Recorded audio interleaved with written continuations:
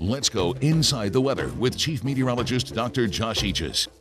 Fun in the sun pretty much defines life in the South during the summer, but exposure to ultraviolet or UV rays from the sun or tanning beds dramatically increases your risk for skin cancer.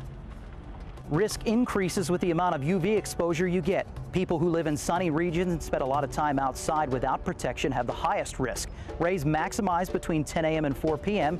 during the spring and summer months and closer to the equator. These rays can still strike when they bounce off water, sand, and pavement. On any sunny summer day, you start to turn red in under 20 minutes, and when the UV index maxes out, sunburn occurs in less than 15. By the way, even on a cloudy day, some UV rays still make it through. For your weather and health report, check out TuneIn weekday mornings or any day on Facebook and Twitter. And remember, lotion up before your fun in the sun. Follow WBRZ's Chief Meteorologist on Facebook, Twitter, and Instagram.